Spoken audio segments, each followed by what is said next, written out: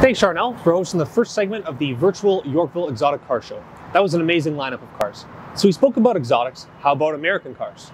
Who likes muscle cars? Displacement and big engines, anybody? American cars have always been popular with the Yorkville Exotic Car Show crowd. Arguably one of the best American sports cars is the Corvette. The Chevrolet Corvette name is a name most have heard before. Love them or hate them, Corvettes have always been fast, sleek, and sporty. Now we're going to take you behind the scenes for a roundtable session with the people who helped create and design the all-new Chevrolet C8. You'll hear from Ron Fellows, former Corvette racing driver. You'll also hear from Taj Jukter, Corvette chief engineer. We got as well Kirk Benion, a Corvette exterior design manager, and Harlan Charles, Corvette product manager. Yes, we're here talk a little bit about C8, and we have with us Ted Jukter, Corvette chief engineer, Kirk Benion, Corvette exterior design engineer, Harlan Charles, Corvette product manager. Oh, hi guys. Hey, Ron. Welcome to the virtual world. I haven't seen you in a while. It's great to see you. Nice to be seen. Since Daytona, I think.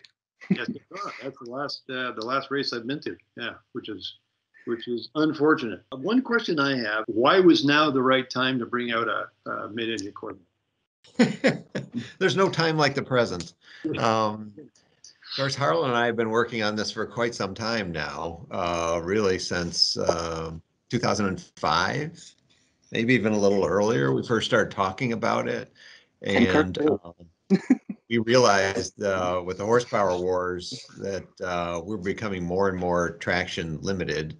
50-50 weight distribution's great for handling balance, but when you start to have these massively powerful cars, and that was really happening across a lot of different segments, the challenge wasn't so much creating more power, but how do you get the power to the ground? And so we saw this challenge coming from way back, and started talking about, what's the best way to meet that. You can do some things to try to put more weight on the rear, but ultimately if the engine's in the front, we already had the transmission in the back, so but if the engine's in the front, there's just so much you can do. So the big step had to be made in one fell swoop, and it was a long process, honestly, to get everybody on board to believe that we could do a great Corvette and have it mid-engine. And I think Harlan really did a ton of work explaining how we were going to take what was great about C5, C6, C7,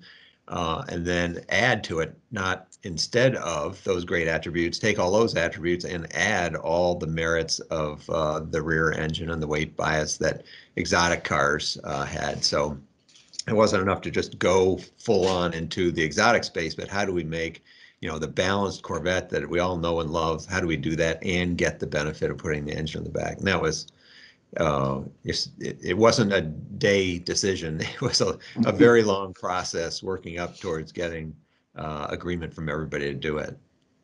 Awesome. Yeah, I think the key, like Taj was saying, was this was a new type of sports car that I feel that we're the only ones in the world that could do, by combining the things that people love about Corvettes over history. That the V8 power and how easy they are to drive, and you can be your daily driver and enough storage space to take on a trip, but add that to the exotic mid-engine attributes. And through great packaging and design, we're able to do that and keep things like the removable roof panel. Now we have a retractable hardtop convertible, 2 trunks, great visibility, great seating position, very comfortable to drive long distances, and have that exotic mid-engine design that Kirk put together. We've had the desire for a while to make this proportional change.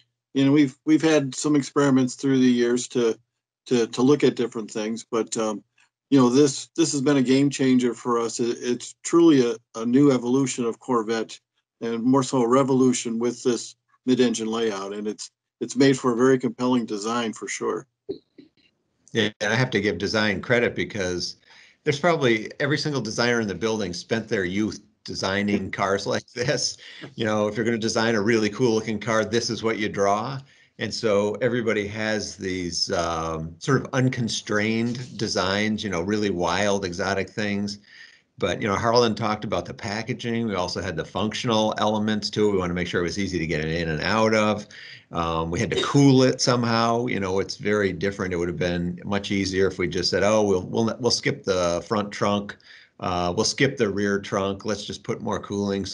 But we wanted it all. And so figuring out that combination of package and functionality and then being able to wrap it with a beautiful skin that's also functional because it has to do all the aero work. Very, very challenging. And kudos to design for being able to wrap all that functional hardware in a functional way and then have the visceral response that you get. If you drive these cars around, people just stop in their tracks. It's amazing to see the reaction to it. They're a rock star drive for sure. And I would tell you, we started early on aero testing this proportion. In rolling road, wind tunnel, and such that we wanted to get a head start on the aero package, but we also engaged PME early on as well, to where we would meet with them on a weekly basis. Things that they would learn more that were probably more race car driven, we could still dissect and apply to this as a street car. And PME, for people who may not know, that's Pratt & Miller Engineering, Right. who Ron is obviously quite familiar with. But there are partners on the race side that do a lot of the engineering and campaigning of the race car.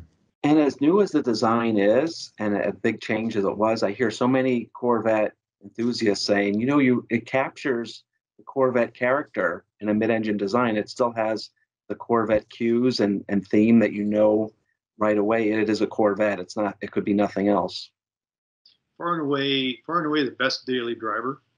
My wife Linda has driven it, and the first thing she noticed was forward visibility, and also the feel in the steering feel was so much more responsive. Yet I couldn't get her out of the left seat after that. I need to know your favorite thing about the C8.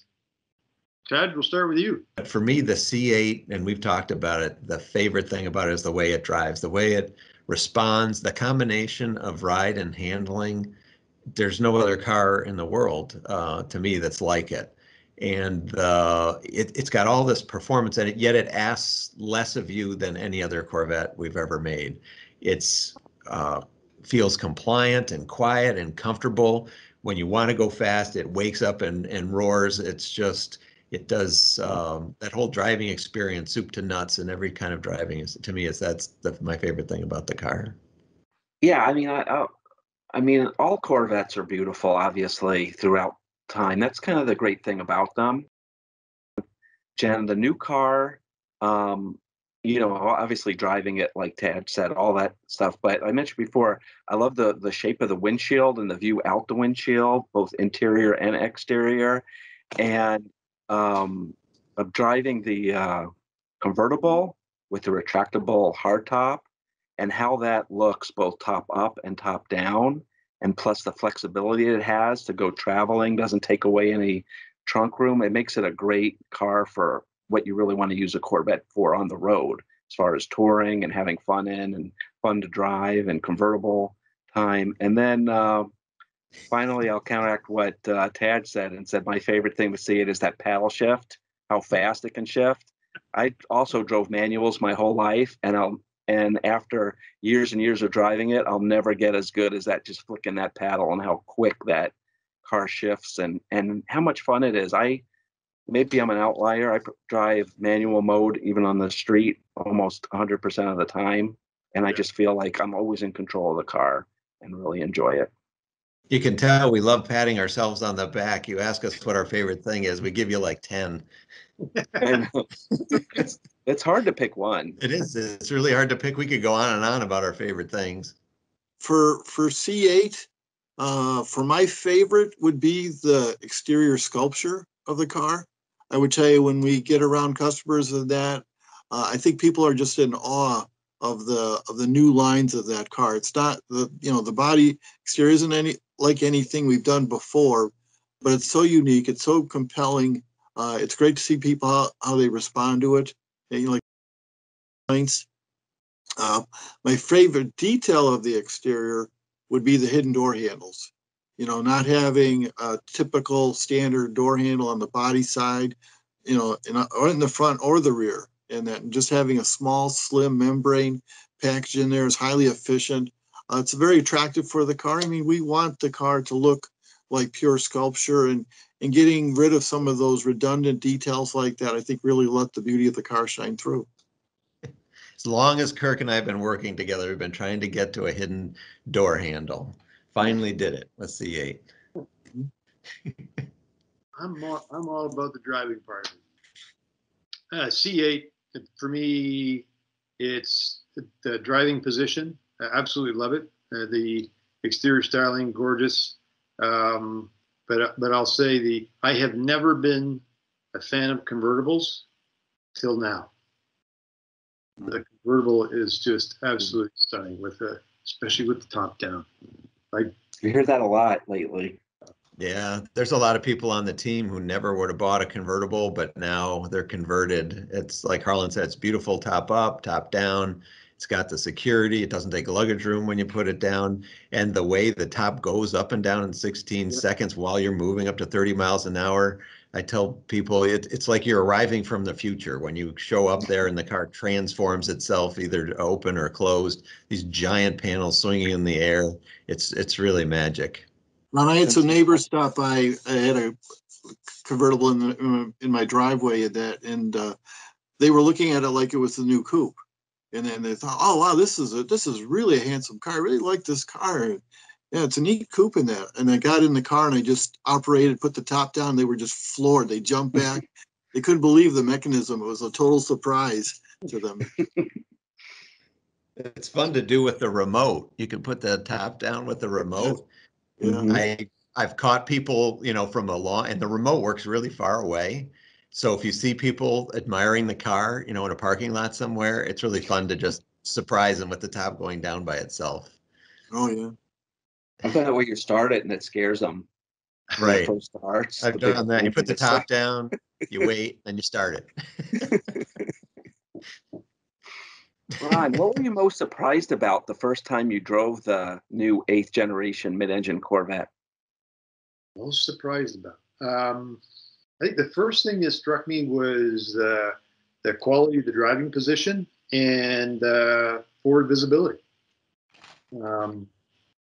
And then when I got on track, because that's where you want to take it. The dual clutch transmission was super impressive, and then again the overall balance, so much stability, and forward traction, incredible.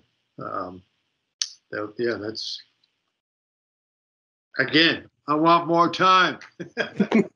I don't know how it is for you guys, but I was basically being home since middle of March. It had been 33 years since I've gone this long without travel. Going to a race or something. Yeah, it's just. Oh yeah, us too, right? I was just going to say the one thing we did miss out on. You're right about the traveling was all the enthusiast events we go to. Yeah. And like, for example, Kirk and I always go to, I unfortunately I still call it Mosport, but Canadian Motorsports Park there. And it's really the closest race for us to go to. And we really enjoy the fans there in Canada. People there from upstate New York, a lot of people from all over Canada come, as it's kind of the only race that the Corvette races in Canada, the official race team. And it's a great track to be at. And we miss talking to all the enthusiasts that we see. And then also the museum events, Carlisle events, things like that. We've been doing Zoom and Microsoft Teams type meetings, where we do our presentations with the customers. But we do miss seeing everybody and going to the races as well. And especially so it is tough. this year, since customers are actually getting their C8s, we've built over 10,000 of them.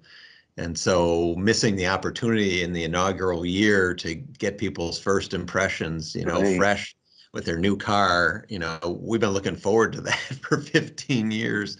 And then, of course, we have COVID, and we're going to have to wait till next year. Gentlemen, thank you very much for your time. Any last words for Corvette fans here in Canada? We'll start with Kirk. Well, I tell you, it's a great time to be getting these cars for the Canadian buyers here. And I go with Harlan. The Canadian Canadian Tire Motorsports Park is kind of my home track as well.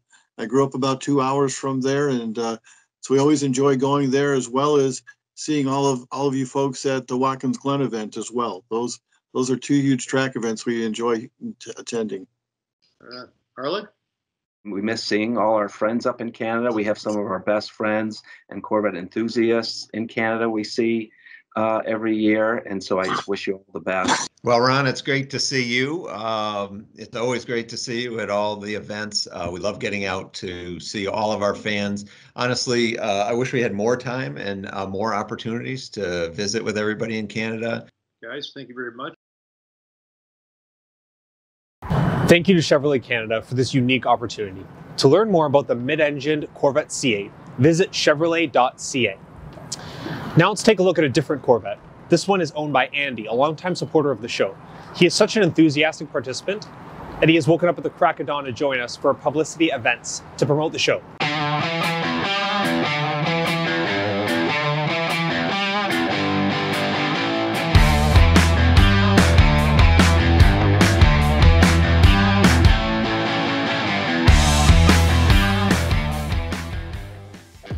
This is the 2019 Chevrolet Corvette Stingray Z51. It is one hell of a car.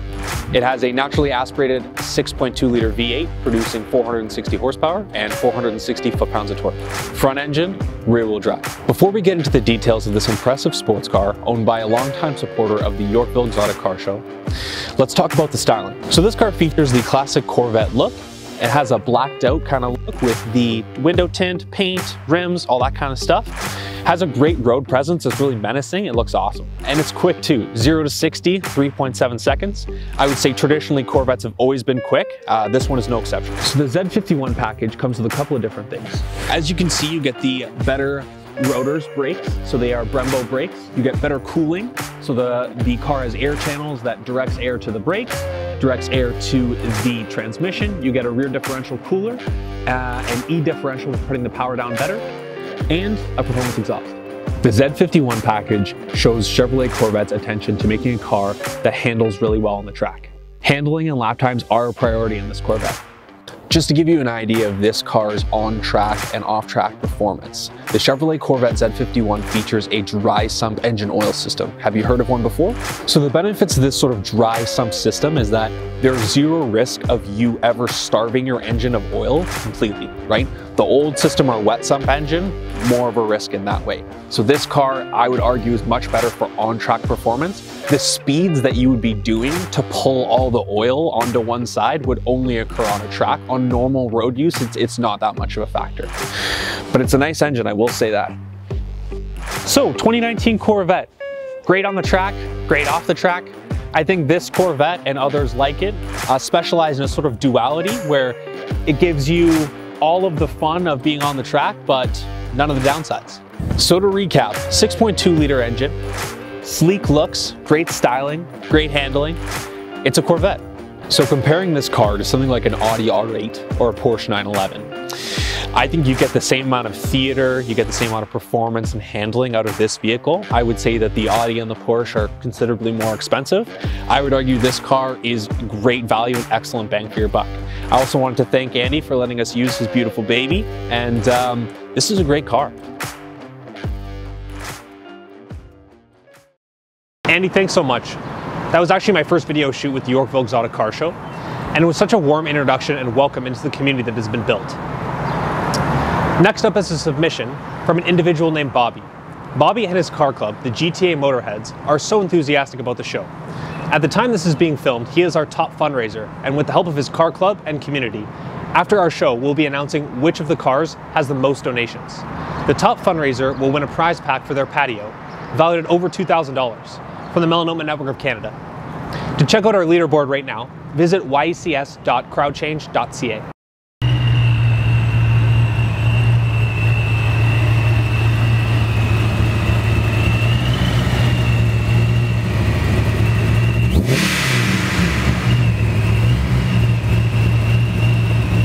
2007 C606. I have owned it since 2011. The modding bug started right after I purchased the car. I decided to powder coat the rims, the original rims, which are in chrome. I powder coated them in black, and then it just started snowballing from there. I proceeded with wrapping the whole car in matte black. The car came in piano black originally. And then it went on and on and on, and here we are after 8 years. Many mods done to the car. I'm the proud founder of the GTA Motorheads Club, and this car was the reason behind it that I decided to start my own car club. We have a lot of like-minded people in my club, a lot of mature people who are into cars like I am. A lot of people have been helping me along the way to do a lot of mods that I've done to the car. Certainly I haven't done it myself. Through trials and tribulations, to say the least, this car has come a long way. The car, as I said, came in piano black, but I had a lot of issues after actually installing the full wide body kit on the car. About a year after I purchased the car. Wide body comes with the hood, the fenders, quarter panels, side skirts, the diffuser. I wrapped the car. The car went through about 4 different wraps, but I had a lot of issues with wide body kit. I was getting a lot of spider cracks and so forth. So I decided to just go ahead and part with the wrap, and I decided to go ahead and paint the car in this red that you can see right now. We went through a lot of combination of reds. I didn't really want to have it in candy red or black cherry. I wanted something in between. So there was a mixture of, like I said, candy red and black cherry, and we came up with this scheme, which we refer to as candy black cherry. In terms of mods, car has been through a lot, starting with the interior. I got the full interior done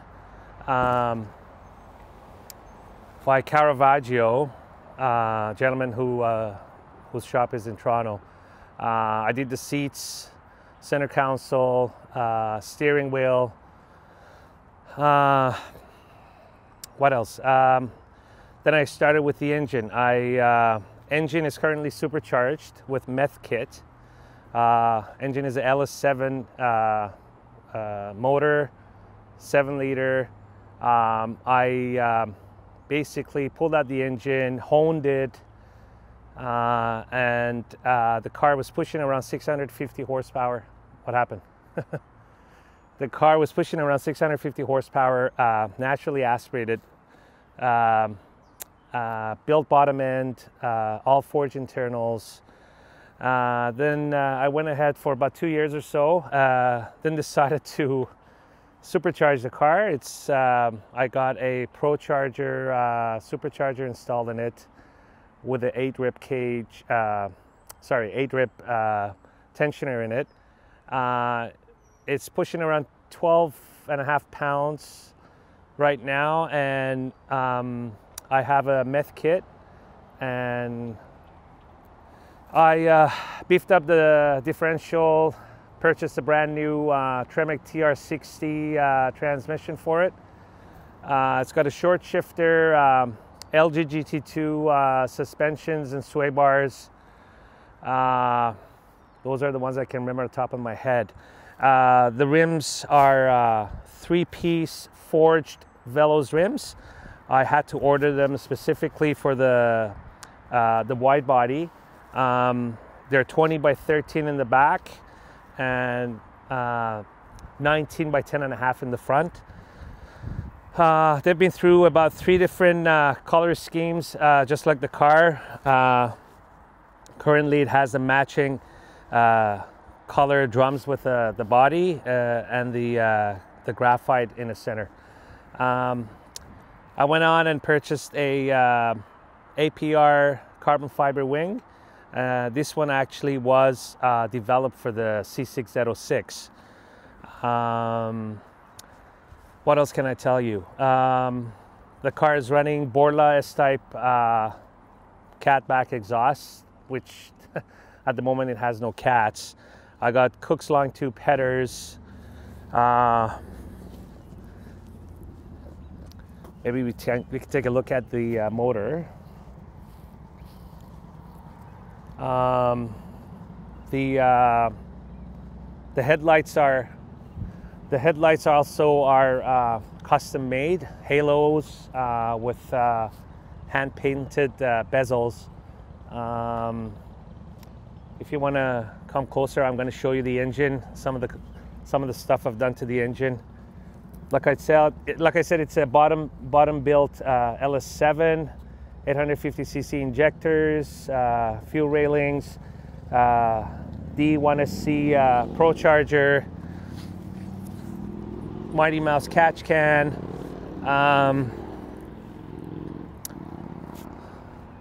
Yeah, the car's running. I'm currently at 800 wheel horsepower with about 780 wheel torque, and I'm going to keep it at that level because I want it to be able to drive the car. I mean, anything beyond that, in my opinion, is just too much for a everyday cruising car. Relatively speaking, obviously. This is just a summer car, not the all-season car. The hood liner was airbrushed by a dear friend of mine, Corrado. He's done an amazing job. The scheme is the Punisher. I call the car Red Devil. Used to be called, when it was finished in matte white, I called it Casper. Then, like I said, he went through a few wraps. Right now, her name is Red Devil. The car is not lowered. It's just that the wide body gives it the perception that the car is lowered. Also have the custom-made front splitter with the carbon fiber rods with the matching canards. It turned out really nice. A friend of mine, Jonathan, did those. I even changed the windshield because it had some stone chipped on it. So essentially everything in the car at some point or the other has been replaced. Literally everything. I even have a custom made carbon fiber hood liner, roof liner in the car, which you don't usually see on a C606. Love the car. Car runs perfectly. I have no issues with it mechanically. It has been through a lot, as I said, but very happy with it, with the setup. Also, another thing to note, I have the carbon fiber side view mirrors installed. That's pretty much it. And like I said, the GTA Motorheads, it's a car club that I've been running for the past 8 years. I'm so proud of the club and all the guys who are involved in it.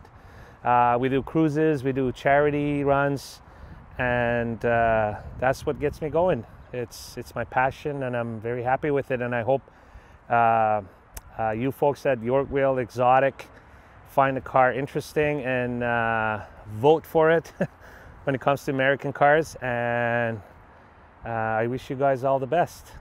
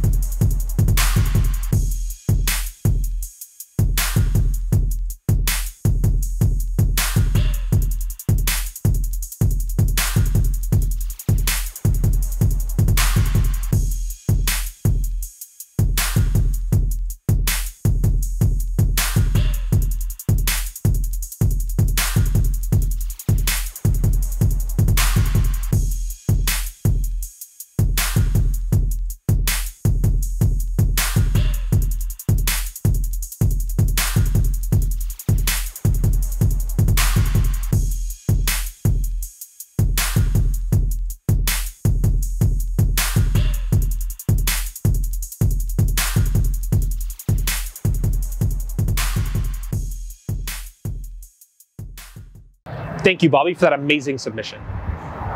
We wanted to take another moment now to share some information on melanoma cancer, as our show is in support of the Melanoma Network of Canada. Sunlight consists of two types of harmful UV rays, but did you know that while windshields typically block UVB, the rays that burn the surface layer of skin, studies show that they do not block UVA rays, which go deep into the skin and cause aging and wrinkling. Additionally, a car's UV protection is rarely dependent on cost or tint. Side and rear windows let in both, which play a key role in the development of skin cancer. Studies show left arm skin cancer is more common in North America, where the driver's left arm is exposed to the sun more often, either by hanging it out the window or resting it nearby. It's important to protect your skin with SPF 50+ sunscreen or wearing UV protective clothing. It can save your life. If you want to live dangerously, don't skip sunscreen. Drive a sporty car instead.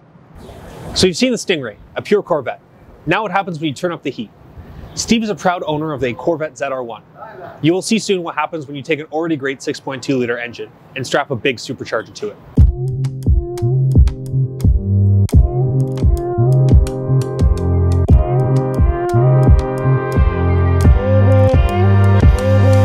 How's it going, guys? Sean here. We are on location at lovely Collingwood, Ontario. I'm here to film this beautiful Corvette ZR1, provided by our friend Steve. He is a first-time member of the Melanoma Network of Canada YECS Yorkville Exotic Auto Show. Let's jump into it. So we are here with the 2019 Corvette ZR1. This is the big boy, 6.2 liter supercharged pushrod V8 producing 755 horsepower, 715 foot-pounds of torque. Top speed on this guy is 340 kilometers an hour, around 212 miles an hour, and it'll do a standing quarter mile in around 10.8 seconds. So this Chevrolet Corvette ZR1 features the most powerful production engine ever created by Chevrolet. It's nice, it's low in the car, it's got lots of carbon fiber all over it. Is available with a full manual gearbox. So the 7-speed manual, 3 pedals, or you can go for the 8-speed automatic if you'd like. This Corvette ZR1 exterior is Elkhart blue. The interior is a Napa leather with Alcantara interior, accented with carbon fiber.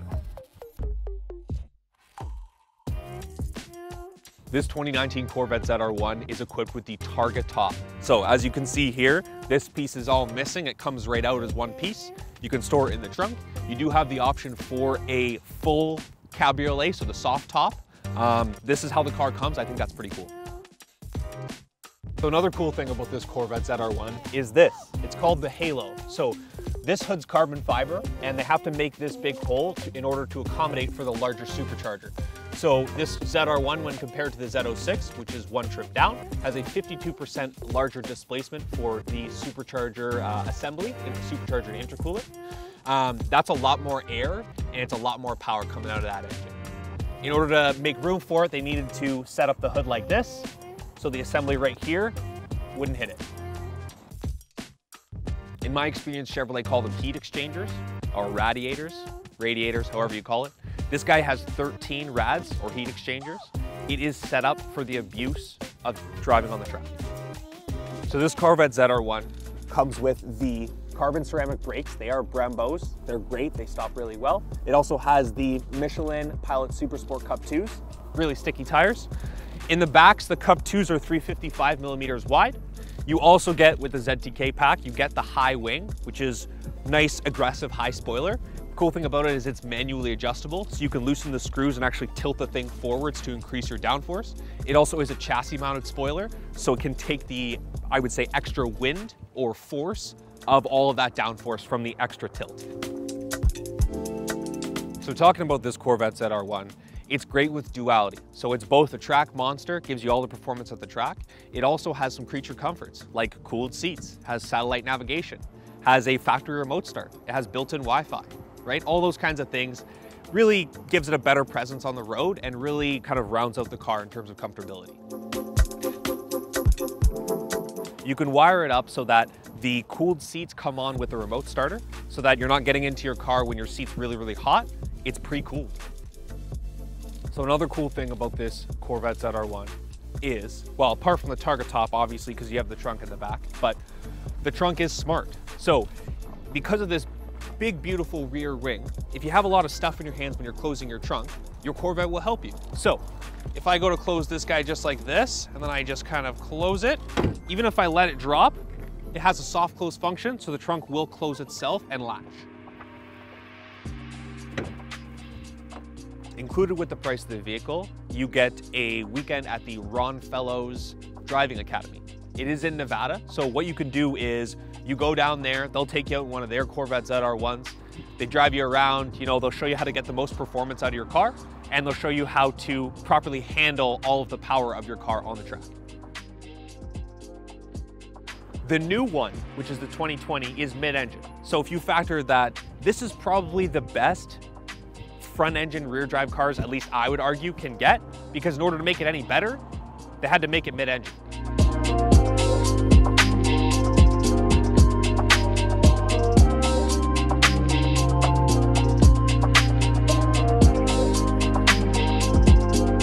So I wanted to thank Steve again for letting us use this beautiful blue Corvette ZR1.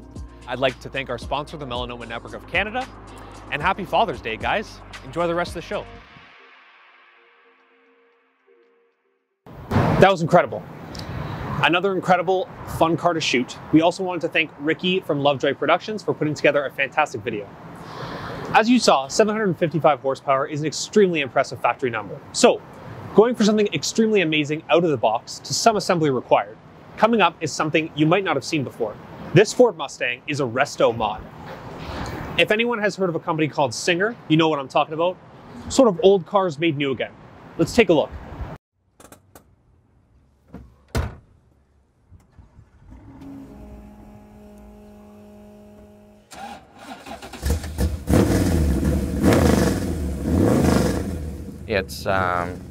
It's like a go-kart on steroids when you're driving it, but it's a car that demands your attention. It doesn't have cruise control, it doesn't have power brakes, traction control, none of those additives. So when you're driving it, you really have to pay attention to the car. I'm Mark Edwards, and this is my 1965 Mustang GT350 Hertz car.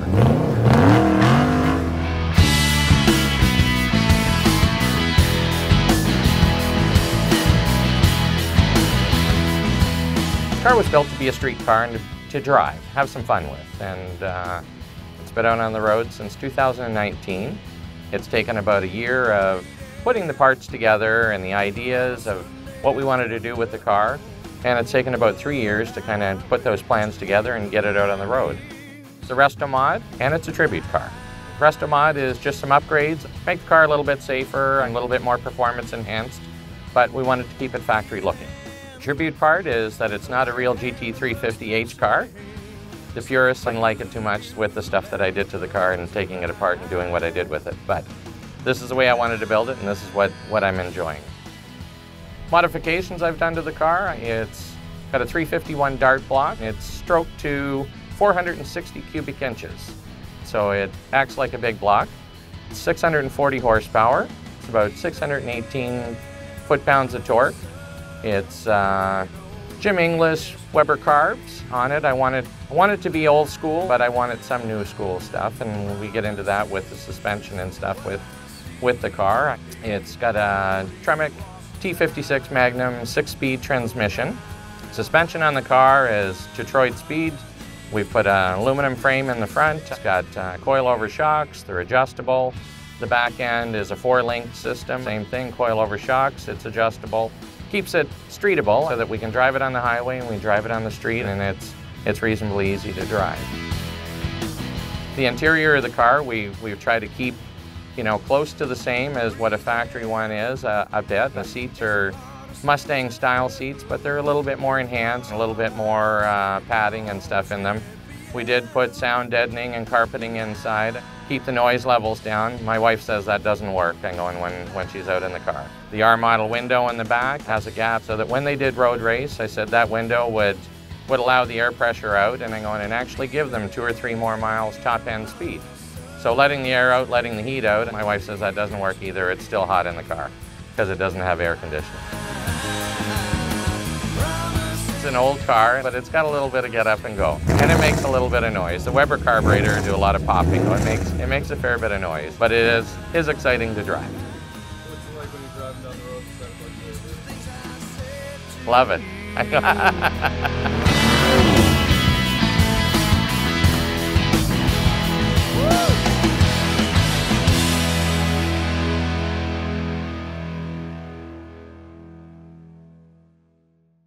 We've talked a lot about enthusiastic participants of the show. Our team was very thrilled to work with the driver of this next car. He had such a great time filming this video that he volunteered his time to help out with some other video shoots. He is a natural on camera. You may see him in more content from the Yorkville Exotic Car Show soon. But here he is now, sharing the details on his beautiful Dodge Viper.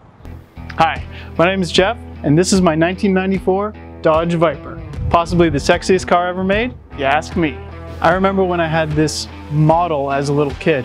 It was sitting on my bookshelf, this exact car, a black 1994 RT10 Viper. I love that car. The curves on it, down this way, across the hood, everything. I literally fell in love with it. It was just mind-boggling. The side pipes is something I had never seen since an AC Cobra.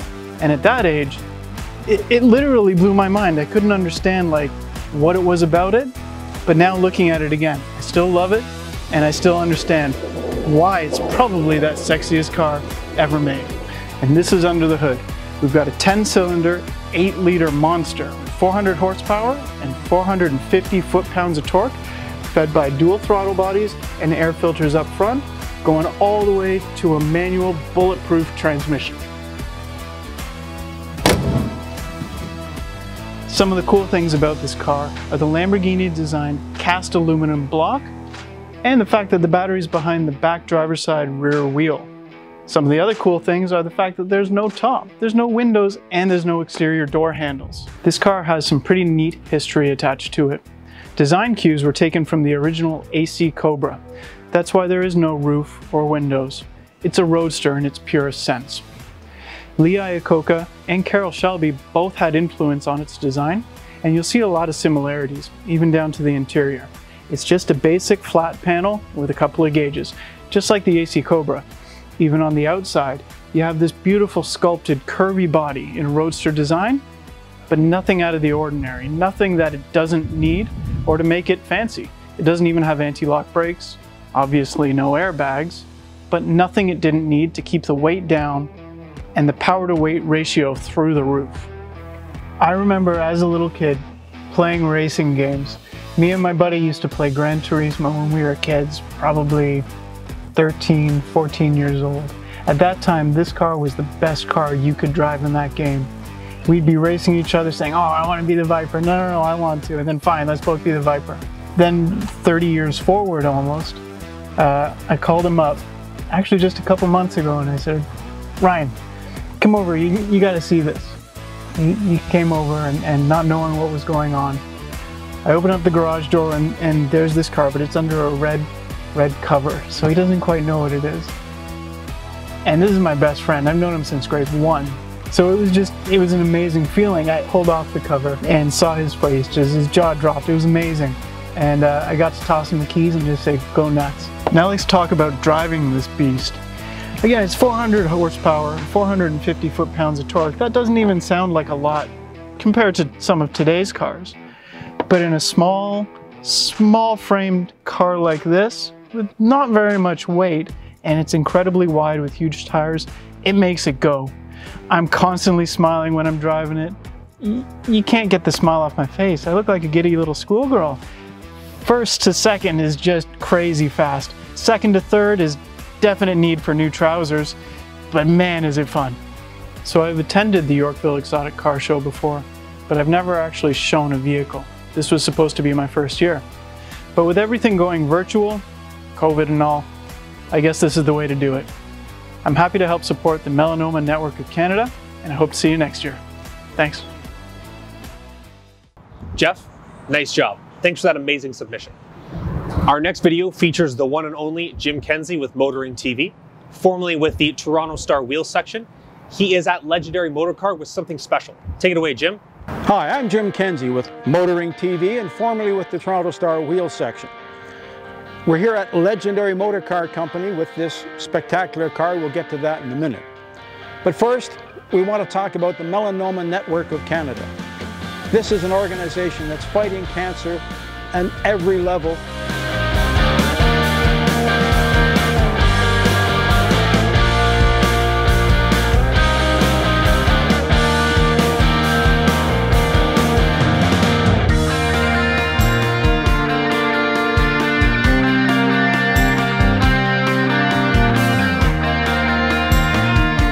Every car enthusiast at some point or other has thought, I could build a better car than that. Doesn't matter what he drives, because face it, any production car has compromises. They've got to sell these cars to thousands and thousands of people, but if you have unique requirements, you want a car that's just for you. Well, most of us never get beyond maybe putting fatter wheels and tires on it, maybe some go faster stripes. That's always a very good performance addition. But very few of us actually build our own dream car. Enzo Ferrari did, Colin Chapman did with Lotus, Ferruccio Lamborghini did, Gordon Murray. But most of us just don't go that far. But another name to add to that list, Steve Saleen. He was a racer back in his younger days, came third to Jacques Villeneuve, that's the brother, not the son, in the Formula Atlantic series. So he's a pretty good shoe, but he thought there's more money to be made outside the car than inside the car. So he came up with the idea of doing what he felt was the perfect grand touring automobile, and this is it. This is the Saleen S7. The engine is a 7-liter Ford Windsor V8, a little Canadian content there, 6-speed manual gearbox, rear-wheel drive. But the power on that engine, it was only 550 horsepower. Come on, that's barely enough to get out of its own way. Well, 0 to 60 in 3 seconds isn't bad. But for this model, this is a 2005, they decided to throw a couple of Garrett turbochargers on the car. Horsepower is now 750 horsepower. The 0 to 60 time isn't that much different because with rear-wheel drive there's only so much rubber you can get down to the road. But the performance of the car is much better throughout the rev range. All carbon fiber body with incredible suspension technology, but only 14 of these cars were ever built. So if you want one, if you have to ask, you can't afford it. Let's take a look inside. Okay, let's open up this car and see if we can take a look inside. The biggest difference with this particular generation of the car was how much nicer it was inside. There was some criticism of the early Saleens that they were a little bit too, well, maybe functional. This thing is beyond gorgeous. It's got exposed carbon fiber everywhere, it's got leather everywhere, it's got all the modern conveniences you could possibly want. And we're going to take a closer look at it inside right now. Okay, time for the agility test.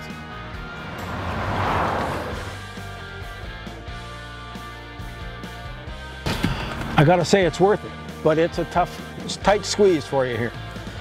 But the driving position is perfect. You can actually see the road in front of you once you get past the massive fenders out on either side of the car. It's got all your mod cons, got your Kenwood radio, 6-speed gearbox, all the good stuff. The fit and finish on this car is really quite amazing. There is a backup camera in this car. It's kind of a primitive one by today's standards, but given that there's not much to see out the back, as a matter of fact, I don't even see a rear view mirror in this. Oh, there it is. Is that it? Is there no rear view mirror in this car other than that? I guess not. So that's what the camera is for. Besides, I don't think you have to worry too much about anybody passing you. All right, let's see if I can get out of this thing now. But this might not be fit for family television.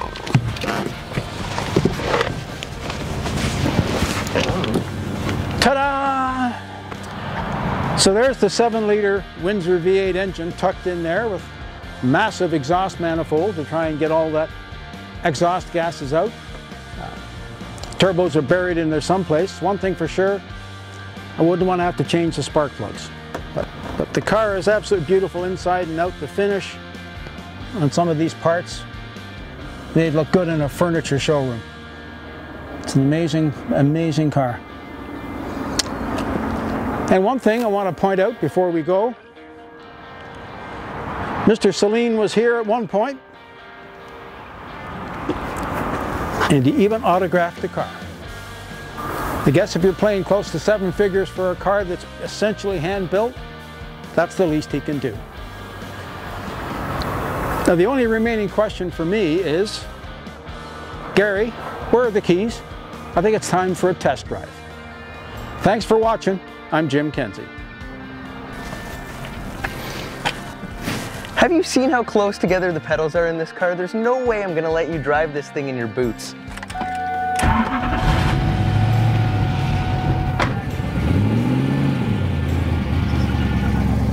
That Saleen is something else. So American muscle cars, guys. I hope you enjoyed this segment. I know I did. For our next segment at 2 p.m., we will be focusing more on precision driving, lap times, handling, engineering. I'll give you a hint. It's a German manufacturer. Can anyone guess? Rear engine cars? The next virtual corral is Porsche.